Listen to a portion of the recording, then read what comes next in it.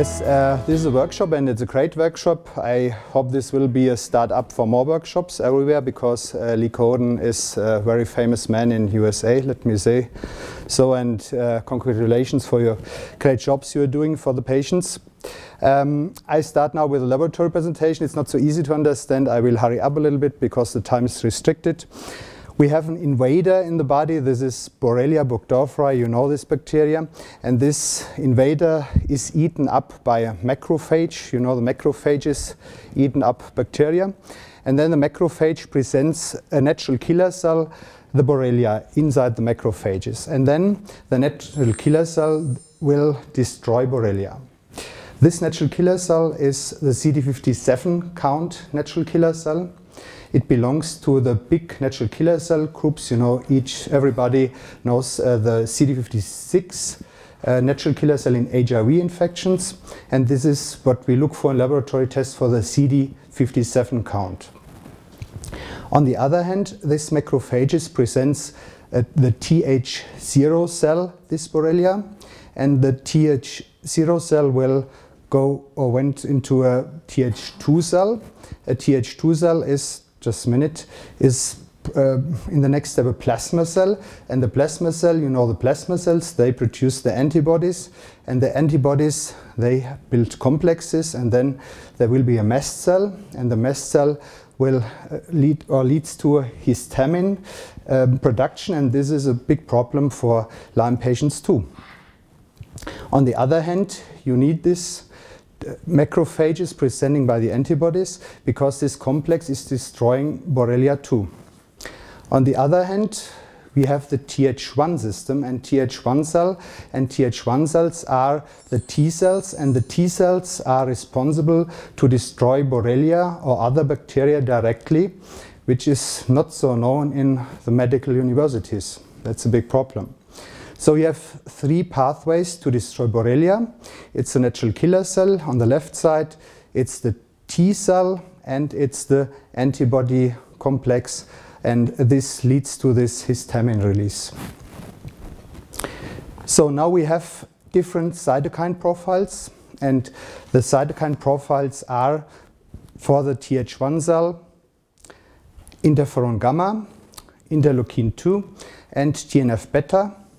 On the other hand, we have the TH2 system, and the TH2 system leads to the release of interleukin 10, interleukin 4, interleukin 5, and then we have the influence on the plasma cells. And this is a not so easy to understand principle, but you have to recognize that we need a lot of interleukins in our body for the defense, for the natural immune defense.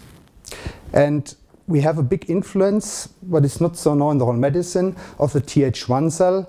So you know about tuberculosis, TH1 cell reactions, you know about chronic fatigue syndrome, you know about HIV infections. In every disease is the T cell, the TH1 cell, responsible for the immune defense.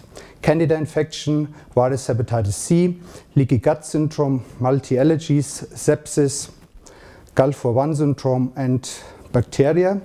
And here's our Borrelia again.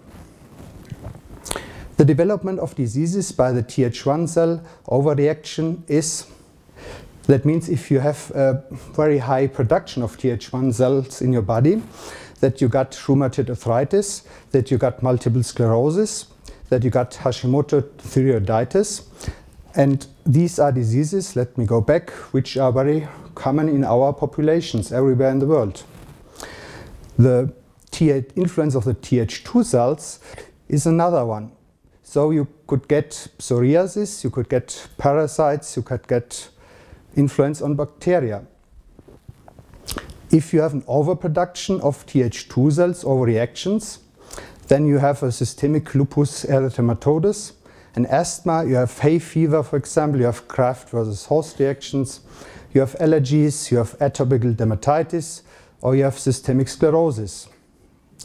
This means if you have a dysregulation of TH2 cells, or like before Th1 cells, you have some other problems in your body which are caused by another reason. So this is what Lee was discussing before. In Europe it's not allowed to do an immunoplot for screening of Lyme patients actually, because the CDC is still alive, and the CDC in the first step there's just allowed to do an ELISA. But we know that the immunoplot technique is much more specific and sensitive than ELISA technique. That's proven. We have a lot of data about this. Let me go back. So what does that mean? We have a high risk of cases where there are positive immunoplots but negative ELISAs. That's proven. We all know about this situation. But the CDC is still not knowing this problem, however. On the other hand, we did 2 years ago or 3 years ago an internal study. We sent the same sample of the same patient to several test producers of ELISA techniques in Germany. And these are the data. We sent 50 patients, that's a lot from our patients. Patients coming to our hospital, mostly they suffer from Lyme disease because there's no reason to drive to Augsburg, to fly to Augsburg with very high cost, and we do laboratory tests and they are very high pre-selected for Lyme disease by the symptoms or by other colleagues. And we did this, not double blind controlled study, but we sent exactly the same material to several ELISA test producers. They are very established: Esculap, Varian, Diazorin and Autoimmune. And I will show you the data later. This is an example with what's my problem, or our problem laboratory. The ELISA is very often negative, and we have many bands in the IgG plot and many bands in the IgM plot. So if you, diagnosing doctors or naturopaths, if you do just an ELISA, you cannot find out this patient that he has Lyme specific antibodies. This is the question of sensitivity of a laboratory test. And this is now what I found out. Now let's go back. Now we have to go to this before. Yeah, that's what I found out. I found out, or not we found out. This was my colleague who helped me in this case. And we had a sensitivity from Esculap just of 42%. That means 42% sensitivity. If 10 patients come to your practice, then you got 6 misdiagnosed by the ELISA technique. We tested by Virion exactly the same serum. It was 44%. So 6 of 10 patients false negative by ELISA.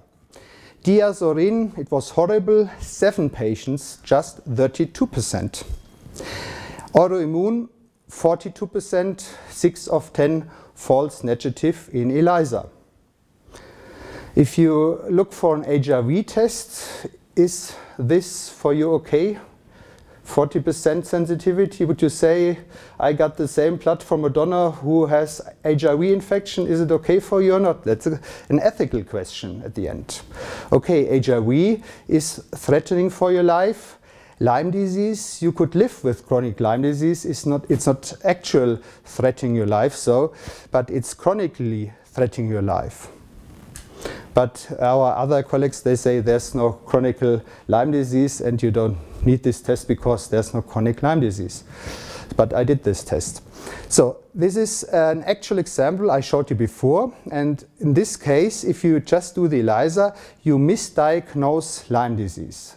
But if you do the immunoplot, then you will find antibodies, IgG and IgM. And the situation for you is, oh, antibodies, this could be an active Lyme infection, maybe.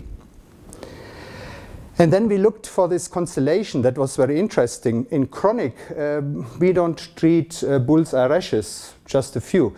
We treat chronic patients chronic over years, a decade of years for Lyme disease or some other infections. What we found out, 40% of our patients, of these 50 patients, they were IgG and IgM negative by immunoplot and by ELISA.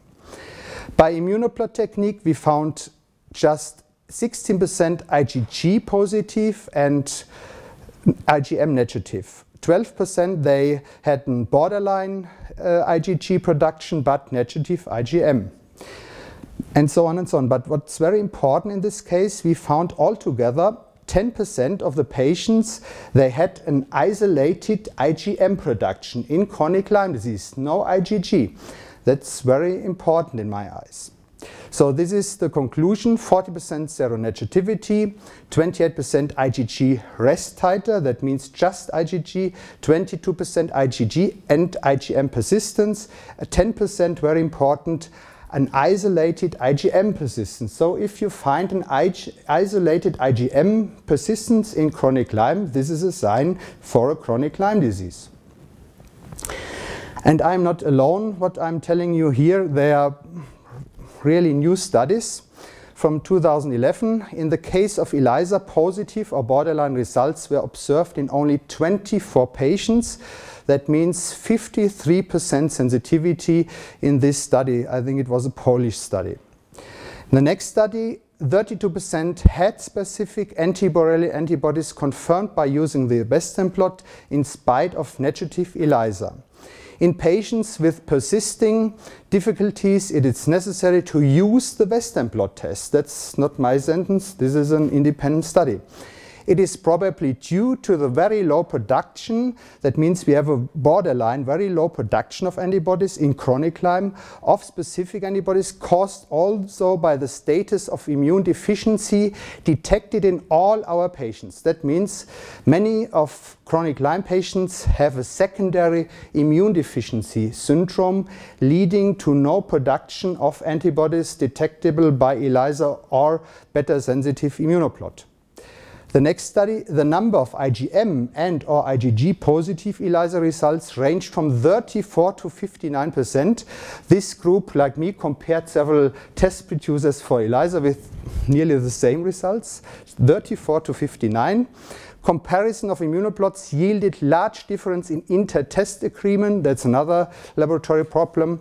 Remarkably, some immunoplots gave positive results in samples that had been tested negative by all 8 ELISAs. They compared several ELISA producers from Europe, 8. I'm just doing 4 or 5, they did 8. But what they said here in 2011, that there are cases with positive immunoplot but negative ELISA results. So the conclusion is you have a loss of sensitivity if you just do the ELISA technique of 16 up to 28%. The next or the biggest problem is a great number of patients will be not identified by the screening ELISA test and consequently excluded for Lyme disease, not using the immunoplot as a screening test. Look, you are experts in this field, but we have millions of doctors worldwide, they don't know about this problem. And if you don't know about the problem, you exclude Lyme disease by a negative ELISA because you think the quality of sensitivity is the same like an HIV ELISA or hepatitis B ELISA or something like that. That means the more specific immunoplot is the more sensitive and the better screening test. So throw out the ELISA is the first message, just do immunoplot for all of your patients.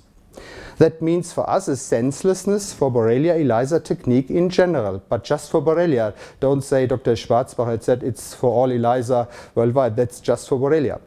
Only Borrelia immunoplot technique should be allowed for all the systems as a screening test for Borrelia antibodies, not the ELISA. This was a case I had in May 2005. This patient was 43 years old with persistent paresthesia of the left leg, 80% blindness of the left eye, progredient myalgia, recurrent dizziness, and very important, a substantial loss of power during work with the threat of occupation disability.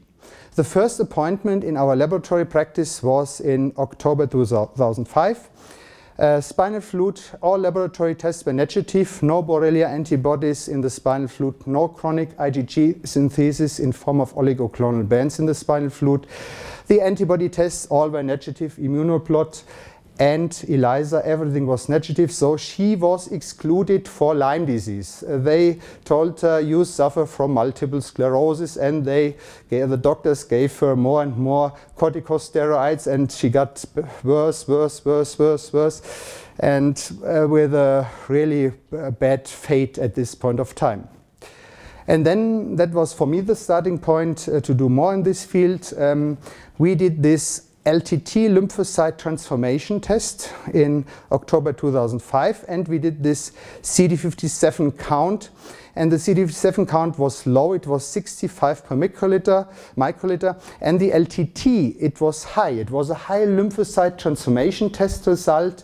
The LTT was high for Borrelia burgdorferi, but there was no immune response in the immunoplot. That means this patient had belonged to this group of the seronegative chronic Lyme patients. And then this patient was treated with ceftriaxone, you know this, with an infusion therapy for 8 weeks. And you know what's coming out in such presentations. This patient got significantly improved, and this patient, I would say it's nearly healed till nowadays, and she's able to work again. And the correct diagnosis was or is chronic neuroborreliosis with multiple sclerosis-like symptoms. And what you see here is a significant decrease of the lymphocyte transformation test after the treatment. So less T-cellular immune reactions against Borrelia burgdorferi in this case. And now back to the aims of the immune competent cells. We have the CD57 count for the lysis of antigen-antibody complexes, Borrelia burgdorferi. We have the T cells directly defeating or destroying Borrelia burgdorferi, or chlamydia, it's my favorite, chlamydia pneumoniae, or Anaplasma ehrlichia, and others. And we have the T-cellular immune system responsible for the antibodies for Borrelia burgdorferi, chlamydia, mycoplasma, Anaplasma ehrlichia, babesia, and so on and so on. So what should you do sitting here as a basic diagnostic panel for all of your Lyme patients? You should do for basic diagnostics the IgG and IgM antibodies, inclusive VLSE. This is a specialty in the immunoplot. In US, Lee does the C6 ELISA, partly I think by IGeneX, this correlating to the European VLSE structure, or it's part of the VLSE antigen structure.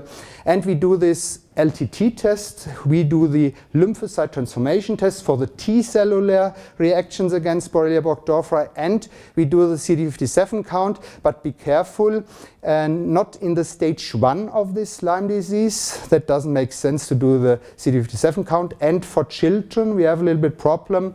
We don't have reference ranges for children. Actually, we are working on this project, but be careful to say in children I have the same reference range like in adults for the CD57 count.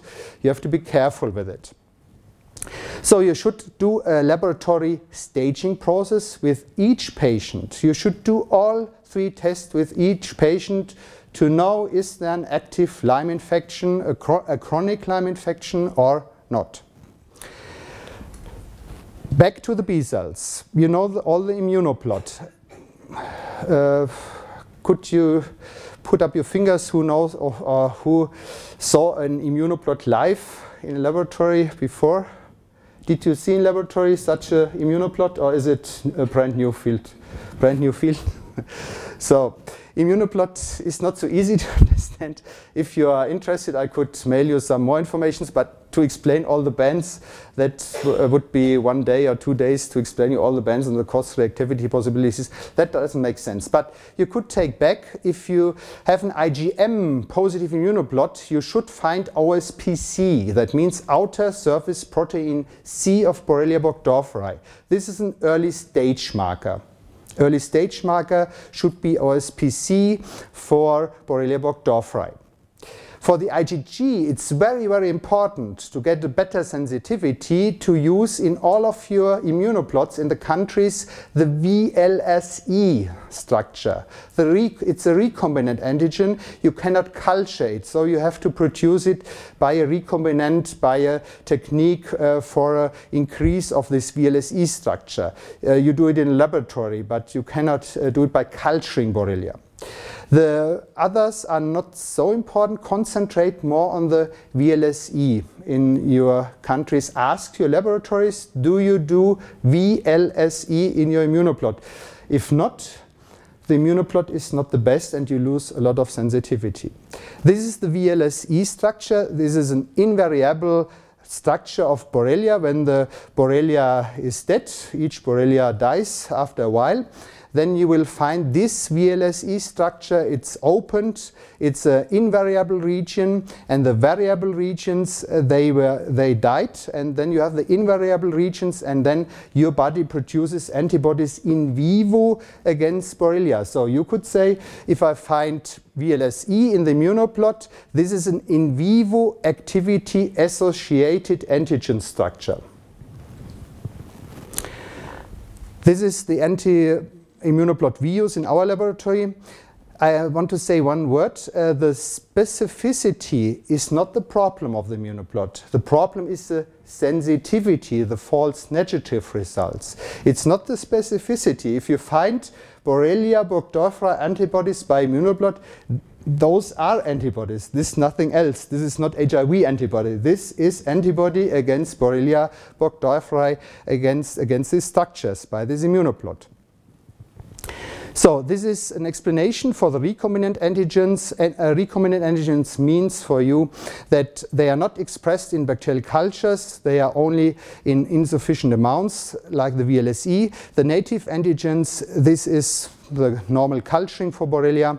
And we have a specificity of the immunoplots, all immunoplots, 95 to 100%. But then you have to use this VLSE in this immunoplot system, and the sensitivity is around 60%. So you don't have to learn all the studies about this. But this shows very impressive that there's enough evidence-based literature for false seronegativity of Lyme disease. If you're very interested in this field, I could mail you all the studies, this overview. We have a lot of studies. This is the next slide. False seronegativity by ELISA and immunoplot in Borrelia burgdorferi infections. Next, false seronegativity. The red ones, that's very interesting. These are names of the IDSA, of, let's say, the enemies of the islets in USA, or the other opinion they have in the USA. And they found out, all these IDSA guys, Detweiler, Stirl, and Malavista, and all those guys, that it's possible to get a false seronegativity by the immunoplot technique, by several studies. The next slide, Klempner is a famous name in this steer again. And okay, we don't have so many studies about an isolated IgM persistence in chronic Lyme. There's just a little bit about this, but there are just a few studies, but they are not so modern, the studies. What about the spinal fluid? Does it make sense to take spinal fluid, to do a puncture for spinal fluid with a high risk for the patient? I don't think so. In chronic Lyme, it's just for chronic Lyme, my opinion. It doesn't make sense because you have a lot of false negativity results. There's enough evidence-based literature about this spinal fluid, and to look for chronic neuroborreliosis in the spinal fluid, that doesn't make sense. Is it useful to do a PCR in spinal fluid? Yes, but you should do the right PCR. PCR is not PCR. We found out by a study with iGenix in US together that you should use the multiplex PCR to look for the plasmids. Each PCR has a sensitivity, and you need 4 DNS molecules of Borrelia burgdorferi to get a positive result. So if you have a negative PCR, it cannot exclude it. So send the spinal fluid to Igenix for this multiplex PCR, and then you got the information by the best PCR. Don't use the nested PCRs in Europe. I never saw any positive result in many laboratories. I do a lot of these investigations, not in my laboratory, but I send them all to others in Europe, but no positive nested PCR results by our common used nested PCR results in Europe. That means in blood either. In blood, no positive results I ever saw in bloodstream. Send it to Igenix. They have a sensitivity of around 70% in the blood. That's not so bad. In spinal fluid, but it cannot exclude. You understand it. So, what about the T cells? This is my specialty, the ELISpot lymphocyte transformation test, ELISpot LTT. That should be done, this test, in each Borrelia burgdorferi patient. You have to do it in each patient, because if you don't do it, you miss the answer of the T cells, of the Th1 system. You are missing them. That's no good diagnostic feature.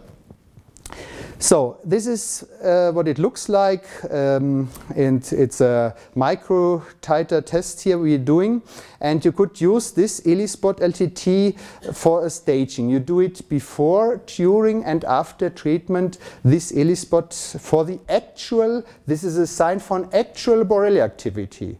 You have to learn this is a sign for actual Borrelia activity, this ELISpot technique. You know it maybe from tuberculosis. In tuberculosis it's nearby gold standard worldwide, and the FDA, they approved, that's in USA, in May 2011, it's approved by the FDA, this test, the ELISpot for tuberculosis, but not for Lyme. That's interesting. Although in Lyme we just use a Borrelia burgdorferi antigen in this test, so you could transpose this model. A positive results, these are the words of the FDA, a positive ELISpot result suggests that an infection is likely, a negative result that an infection is unlikely. And what's a great advantage of this test, we could finish such an ELISpot test within 24 hours. It's a very rapid test. Okay, you got the results a little bit later because we have some post-analytical process and validation and so on, but you could do a first impression in 24 hours. It's a very quick test. The technique is very, very fast. And on the other hand, you have a new study, a brand new study, a Swedish Dr. Sandström, Kenneth, from your country, a brand new study. Borrelia antibody, they looked in Sweden for children, for Borrelia antibody positive asymptomatic children, 20 children with previous clinical Lyme borreliosis and controls, that means healthy patients. Blood samples were analyzed in this brand new study for Borrelia specific interferon gamma by the ELISpot technique in Sweden. And they found no significant difference in the cytokine secretion between the groups. There was just a mild elevation of interleukin 6, which was very borderline. And this study is from Skokman et al., Adaptive and Innate Immune Responsiveness to Borrelia burgdorferi sensulato. What does that mean? That means in exposed asymptomatic children. That means that this test has a 100% specificity of this ELISpot technique. 100%. According to this brand new study. That's fantastic. No, 100% is impossible. Let's say it's 99.999, because it's not, mathematically it's not possible to get 100% specificity. But this ELISpot is 100% or nearly 100% specific. That's fantastic. That's absolute fantastic. It's a brand new study, but nobody knows this study. It's just 20? Huh? It's just No. It's 20 and 24. It's over 60 children. Over 60. That's enough for this study. That's okay. For a study design, it's okay. You cannot do 1,000, 10,000 children in Sweden. You don't have chronic Lyme in Sweden. Oh, it's not. It's yeah, but it's not. It's not ignored. It's ignored. It's ignored by the IDSA. Oh? So you just have 60. Okay, you have 20 patients. Yeah, Sweden is very eager in this, and congratulations, and you are very innovative in this study. You have settled a lot of Swedish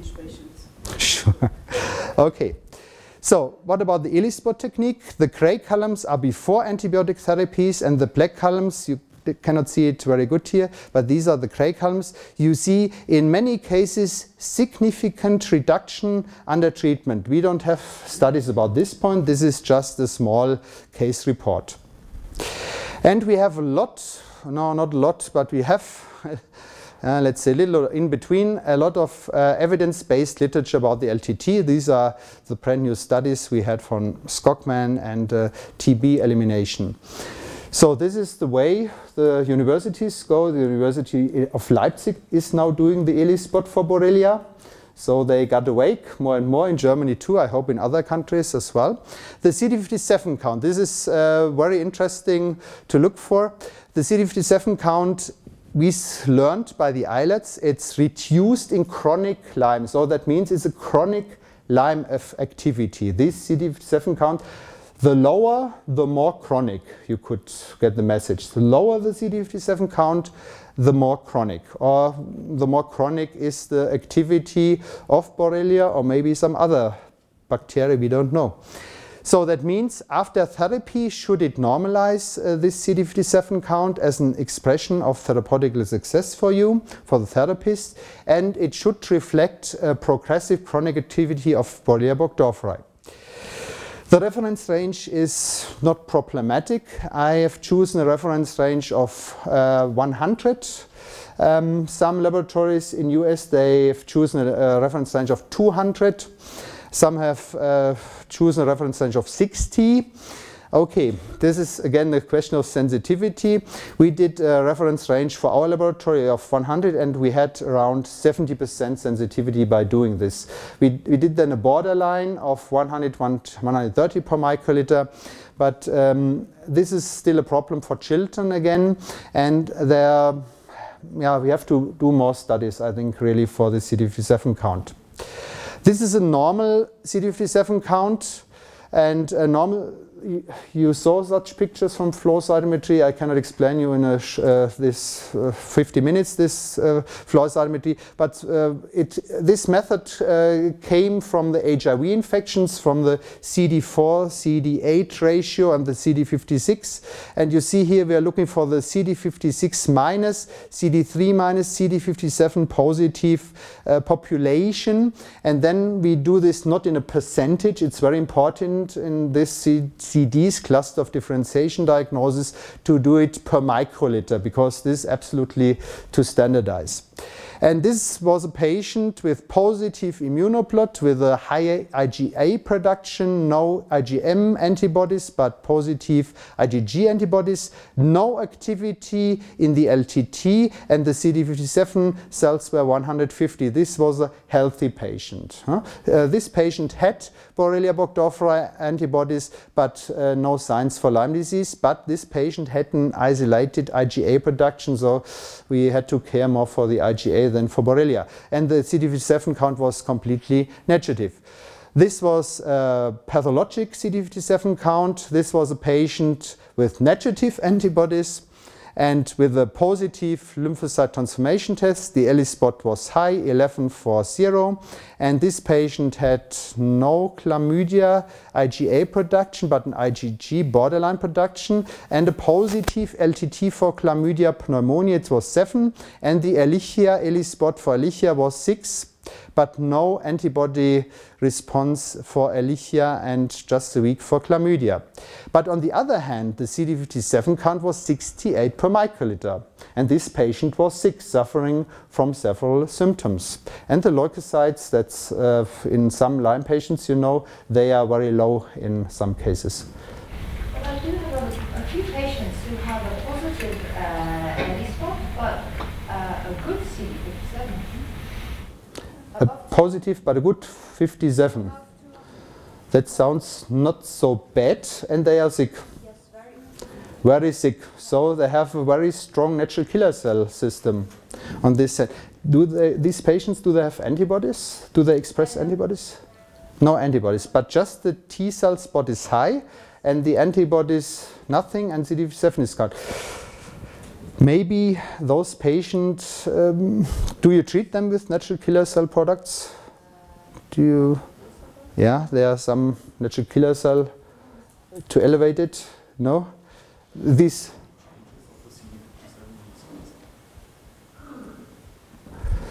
I think first let me do it, otherwise it would be too late. We have a lot of time for discuss later because it's a little bit more stuff. CD57 count, we have a little bit evidence-based literature about CD57 count. Important for me is the pre-analytics. Use the right tubes in the right time schedule during taking blood in your practice. First, use a serum tube. If you take blood, you have a stability of the antibodies for weeks.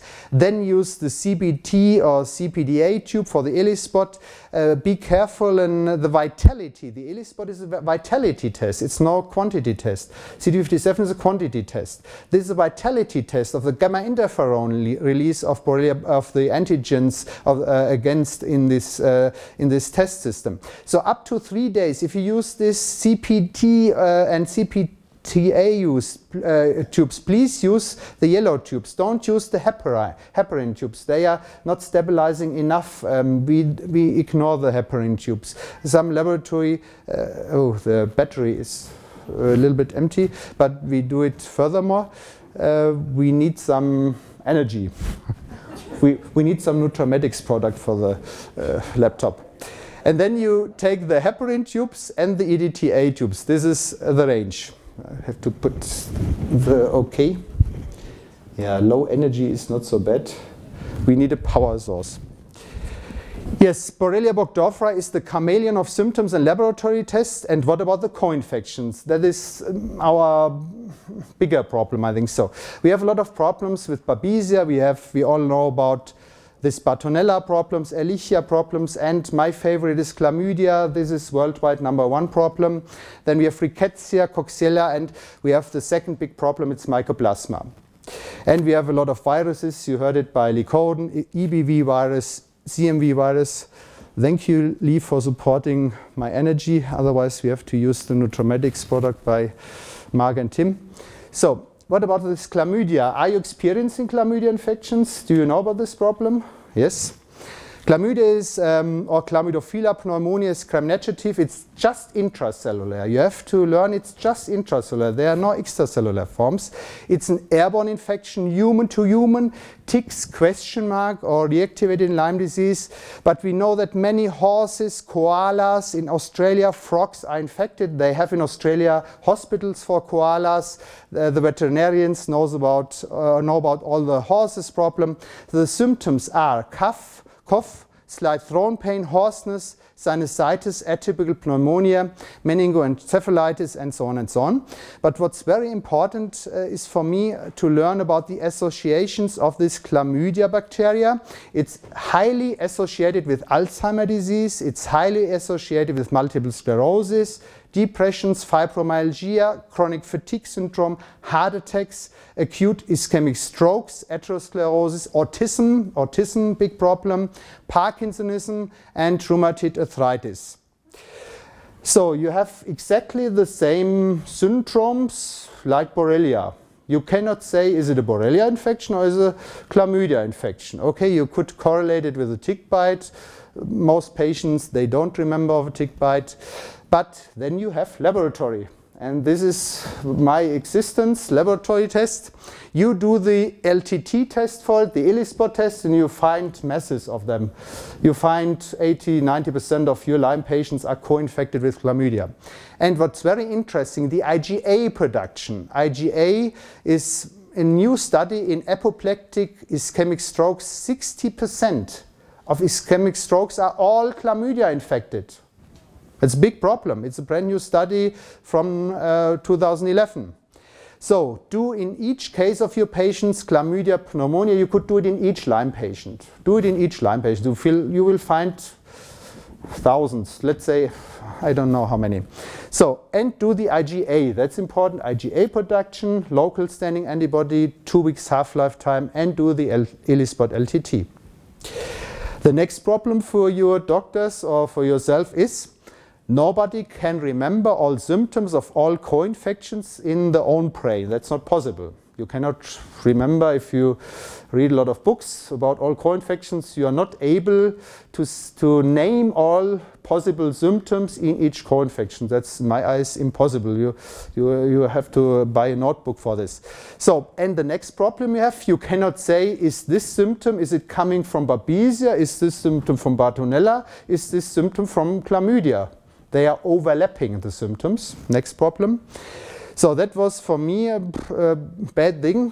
If I read in different books, scientific books about chlamydia, mycoplasma, rickettsia, about all this stuff. So we developed then a co-infections checklist for the patient. I give you one co-infection checklist round. I don't have it here. But this co-infection checklist was, let me say, breakthrough in our diagnostic features.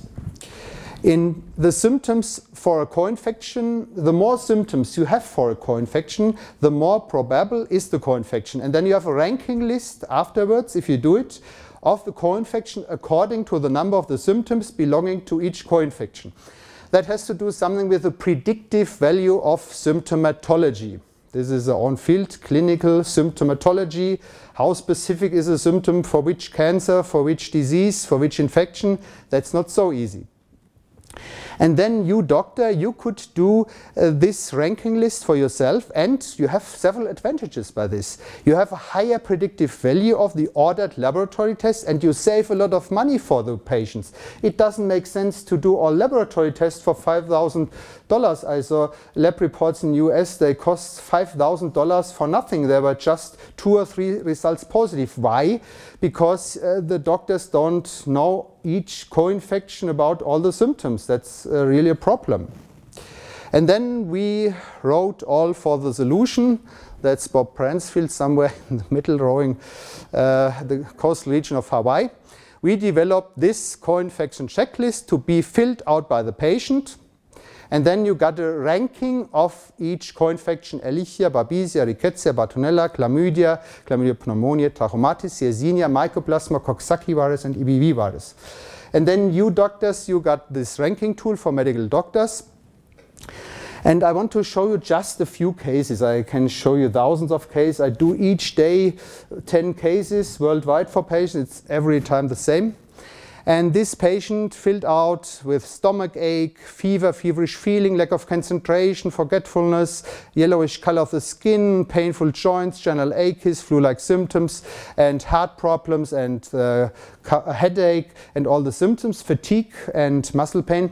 And then we came to a ranking, and we find out that 8 symptoms were for Chlamydia pneumoniae, 7 symptoms for Mycoplasma, 7 symptoms for Coxsackie, 6 symptoms for Bartonella. And then you got a ranking here. Position 1 of the possible co-infections is Chlamydia pneumoniae with 8 symptoms. Position 2 is Mycoplasma, Coxsackie virus. Position 2 and position 3 is Epstein-Barr virus with 6 symptoms. And then you could decide which test makes more sense than the other to spare the cost for a patient. And we did this test for the patient. We did an immunoplot for Borrelia. The patient was full of bands in the IgG. We did the ELISpot. There was very high activity. We did the CD57 count. It was low, 49, and we did the chlamydia antibodies, and you see full active in chlamydia, full activity for chlamydia in the ELISpot for Chlamydia pneumoniae with 46 stimulation indices. That's a big problem. That means a dominant chlamydia infection, minor Borrelia problem. And then you cannot say, is this CD57 count specific for Borrelia or is it specific for chlamydia? You cannot say it. Nobody did a study for it. Ray Stricker told me 2 years ago, Armin, do a study for it. Okay, we do a study now in our European project, a study for it. We will do it with a few patients. But this is my daily routine work, what I do. I see really thousands of patients with this constellation, chlamydia problem, Borrelia problem. This is multiple infection. Patient 2, the same. This is chlamydia, 5 symptoms, position 1, position 2, Bartonella, Coxsackie virus, and we did the laboratory test with the Chlamydia pneumoniae activity, 10 in the ELISpot, IgA was 1.6. We had a IgM persistence, that's interesting in this case. IgM immunoplot was persistent, and the Borrelia fully antigen was 27, and so on. And you see here mycoplasma problem too, mycoplasma pneumonia problem in IgE. This is not so seldom. The more you do for mycoplasma, the more you will find out in these cases. And many patients, they start with a cough in the history, in the anamnesis, that it's not Lyme disease, but the symptoms are overlapping with Lyme disease. Maybe this patient is suffering from Lyme disease, mycoplasma problem, and chlamydia. 3 infections in one patient by laboratory results. Patient 3, position 1 again, chlamydia pneumonia. It's in each case patient you will find it.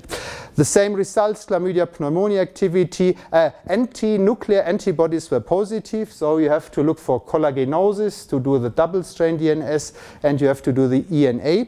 The Borrelia problem, again, no antibodies. So each case is different. The sensitivity of the test is different. The immune systems are different. And this last patient, I sent the blood to IGeneX because of this Borrelia activity, and the blood was positive by multiplex PCR. That's a fantastic case. You could do more of these cases if you want. You could do studies by your own. And then I looked for this correlation of these results for chlamydia pneumonia, IgA, IgG, ELISpot in a patients group, and I found out that these 50 patients, 60% had IgA problems, IgA as an active sign for an active infection, IgG problem, and the LTT was high. If you do all 3 tests together, you have a sensitivity of 78%. So if you do just one test, you lose sensitivity. That was the question of your CD57 count as well. We have no easy to diagnose bacteria. Chlamydia has subspecies as well, and it could be in cystic forms, in aberrant forms, very difficult, and it has biofilms, so very difficult to diagnose. Borrelia sensitivity, if you do the LTT, if you do the IgM immunoplot, and if you do the CD57 count, you have 90% sensitivity, and this is not bad. But still, you have 10% of Lyme patients with my laboratory test completely negative. No LTT, no antibodies. So, nevertheless, the clinical symptomatology is on position 1, and then you do the laboratory test. Not do the laboratory test and say, is it Lyme or not Lyme? You are the expert in the symptomatology, in the symptoms. First look for the symptoms and then diagnose, and laboratory is helpful. It's not proving. It cannot prove a disease. PCR is more proving than LTT, that's obvious, but it's not excluding anything. So be careful with the laboratory result. They are very helpful, like if you go to a radiologist with and you do NMR or something like that. It's not excluding everything in NMR. So practical example. The staging. I want to show you just one example for staging process. The Borrelia antigen was positive, 14 for 3 in this patient for peptide mix and LFI1, and we had a very low CD57 count, 24. Chlamydia activity was 18. This patient had before treatment chronic fatigue, loss of power, pain in both thumbs, numbness in the fingers of the right hand, muscle cramps, muscle weakness, pain in the right shoulder, neck pain, concentration problems, ataxia. This patient has a combination of musculoskeletal and neurological, let's say, Lyme disease, and with a chlamydia problem too. So laboratory diagnosis is multiple infection with Borrelia burgdorferi and chlamydia pneumonia with actual cellular activities in the ELISpot and chronic cellular activity in the CD7 count. This patient was treated by azithromycin, artemisinin, doxycycline, probiotics, vitamins, minerals. And this patient significantly increased with the symptoms, and you see here that the activity, we go back, it was 14, it was lower to 9, and the CD57 count is better, 24 up to 71. That's a prognostic better sign than a very low CD57 count. And the improvement was in all symptoms after 6 weeks of this strategy, with nearly free of any pain, persistent loss of power. And that means that it's a multiple infection with Borrelia and chlamydia, furthermore with decreased actual cellular activities in the ELISpot and increase in the CD7 cells in comparison with the results 6 weeks before the start of therapy. So that means for you, please treat this patient a little bit longer. So this is a little bit complicated. You cannot see it with the stress. I think I go over this because it's would cost too much time. But now, yeah, it's really too complicated. What about the herbal? We are sitting here in a workshop and I want to say some from the nutraceutics products. But in this slide, we have adrenal fatigue. And for the adrenal fatigue, you have Schizandra, you have Astragalus, you have Rhododendron caucasicum, you have ginseng, you could use rhodiola. And for the stress, anxiety, sleeplessness, you could use the Amantilla.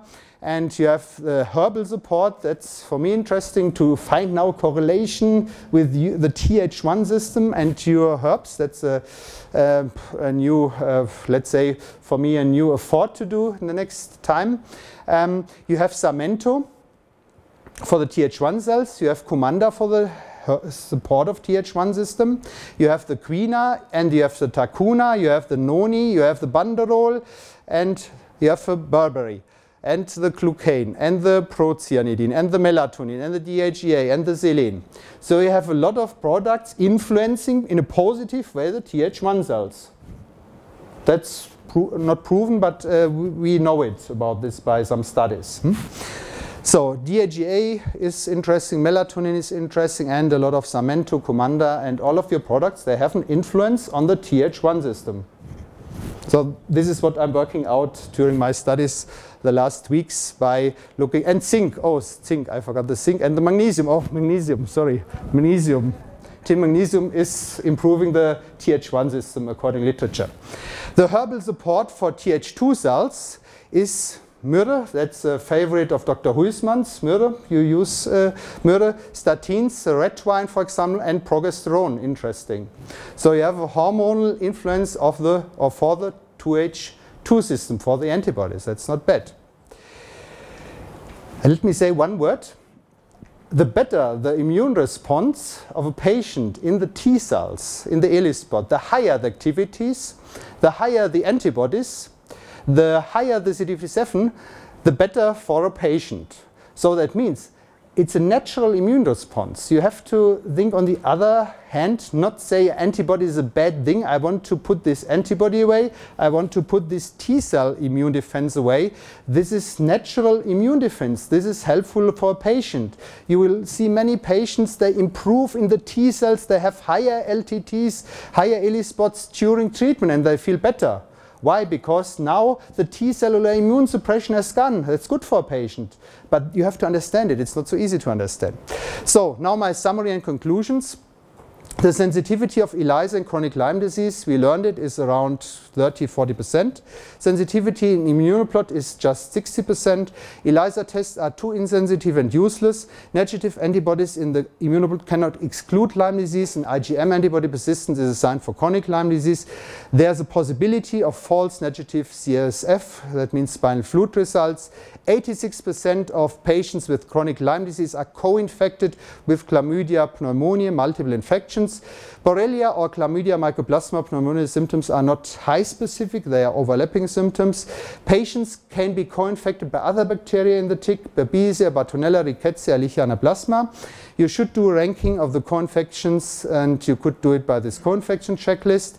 A staging of Lyme disease and co-infection should be done by modern laboratory tests. Use the recombinant immunoplots inclusive VLSE. Use the ELISpot LTT. Use CD57 count to reach a higher sensitivity before antibiotic or other therapeutical decisions. Modern laboratory tests like the more sensitive Borrelia immunoplot, not ELISA. Don't do the ELISA for Borrelia. Chlamydia, IgA, IgG, ELISA, CD57 count, ELISpot LTT, Borrelia, chlamydia, they should be done in a test package. So don't miss this chlamydia and mycoplasma problem. Stress by infections needs adrenal support therapies and Amantilla for sleeplessness, anxiety, mood swings. You have it in your product line. And infections need Th1 support. Use Samento, use Kumanda, use Quina, use Takuna, use Noni, use Banderol, use Berberry, use melatonin, use magnesium and others. So that's no bad way, and we have a lot of patients, they improve under this Lee Cowden protocol, surely. And let's say thank you for your attention.